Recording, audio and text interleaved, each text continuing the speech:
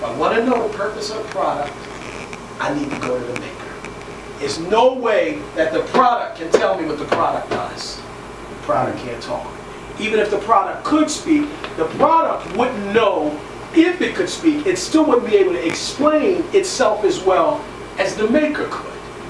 Now, when you look at the manual, and this is a shorter manual than most, the first thing is, most of us receive products and we will never read the manuals. I know I'm like that. You just kind of like try to figure it out. Exactly.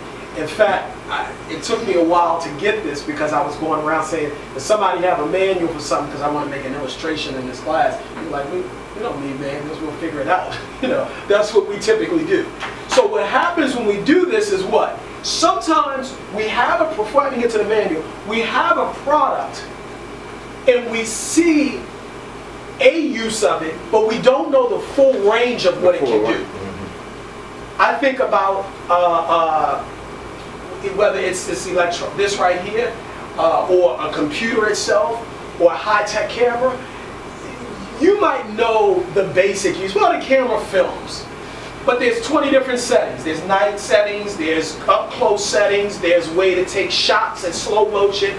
It's no way that you're going to know the full range of what it does without consulting the maker. So it is an analogy for our lives. Some of us, we have an idea of what we can do, one or two things that we can do, and we say, well, that's all I can do, but we don't have an idea or a full understanding of the full range of our gifts. I just hit my rhythm, boy.